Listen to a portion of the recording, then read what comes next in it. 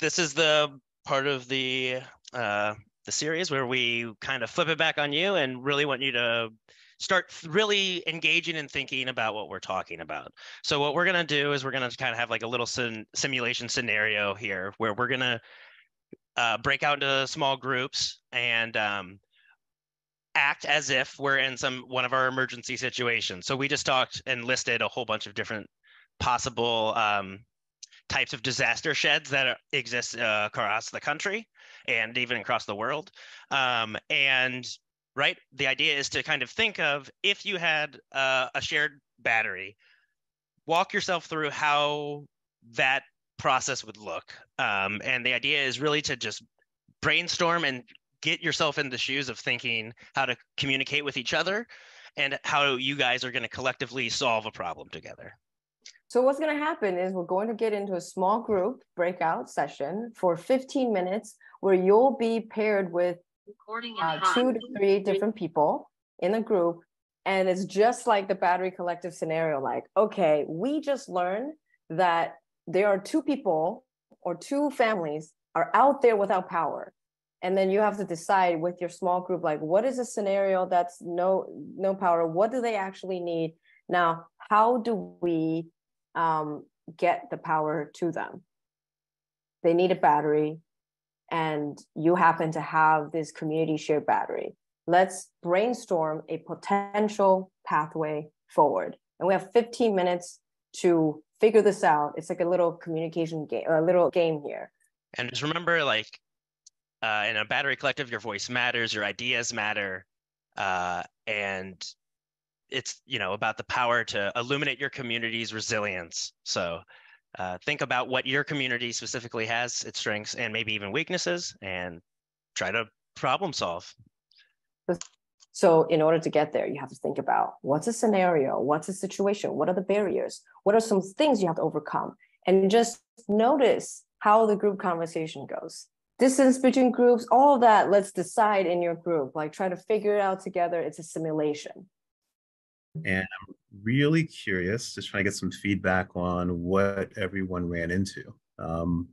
Typically, like in group dynamics, especially if there's small groups sometimes, even if there's big groups, but there'll be vocal people and people that are not so vocal. So if you were vocal in your breakout room, thank you. If you were not vocal in your breakout room, I'm really curious about your thoughts. I'm curious about everyone's thoughts, but I would like to start with the individuals who are not as vocal in the breakout groups. Because sometimes when we talk, we don't hear very well. So the individuals that weren't speaking very much sometimes can provide different insight. Just curious about what you guys came up with. What was your situation that you ran into? Your emergency?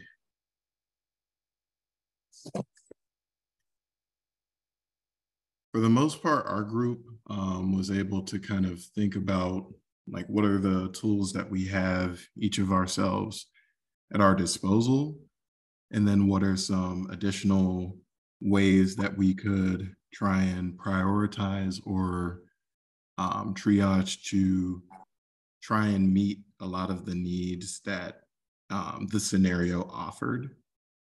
So one of the things that we thought of was kind of factoring in like what the additional needs were as far as like medical needs, communications, whether any one of the 2 separate groups might need some sort of transportation or something like that, and trying to prioritize in different ways along those lines. And then what was also brought up was a couple of our group members have access to industrial, like 100-foot long, I believe, power cords. An additional thought that we had was thinking about whether we have a means of charging multiple locations at the same time without having to move the batteries too much, and how we might be able to kind of shift power from one location to another, or think about what additional tools at our disposal could be used to preserve the function of the different things that we need. So like a refrigerator you charge that refrigerator. If you have ice packs, you can keep that refrigerator cooler longer or cool down other refrigerators without needing to provide power to those refrigerators. So things like that are what we thought about. Thank you for sharing.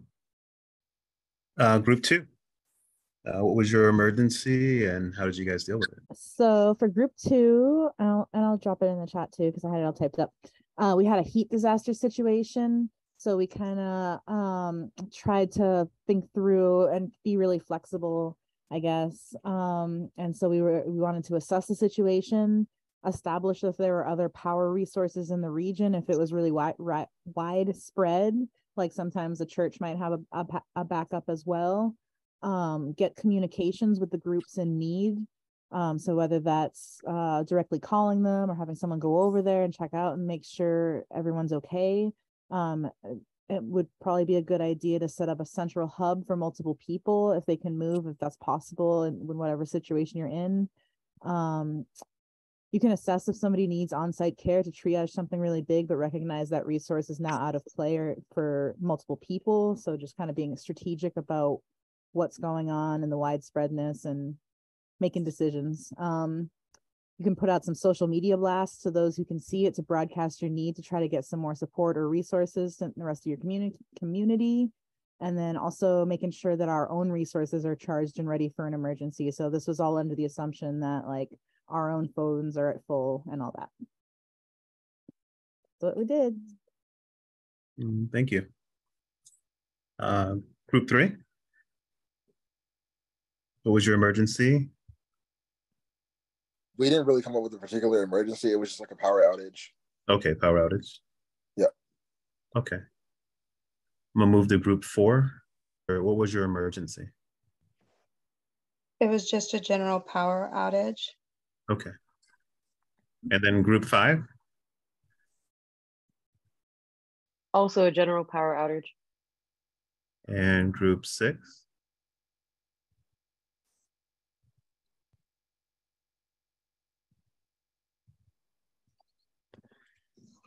We may have been group 6 and it was just general power outage. Okay. How about 7? General power outage. Okay. And how about group 8? We talked about supporting elders in our community. So both New Orleans, like after hurricanes, and then also Chicago in terms of high rises. So both up high and down low. Nice. Thank you for that. So with that, I mean, I'd like to actually just make a couple of comments before passing it to Crystal.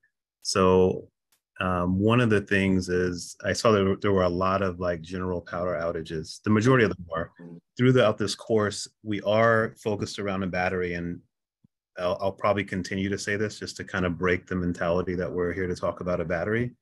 But think about those social emergencies that are out there as well. I did see on the map that a few people put down some social issues. Social issues are emergencies. And those social issues can also stimulate the activation of community and community projects and community resources.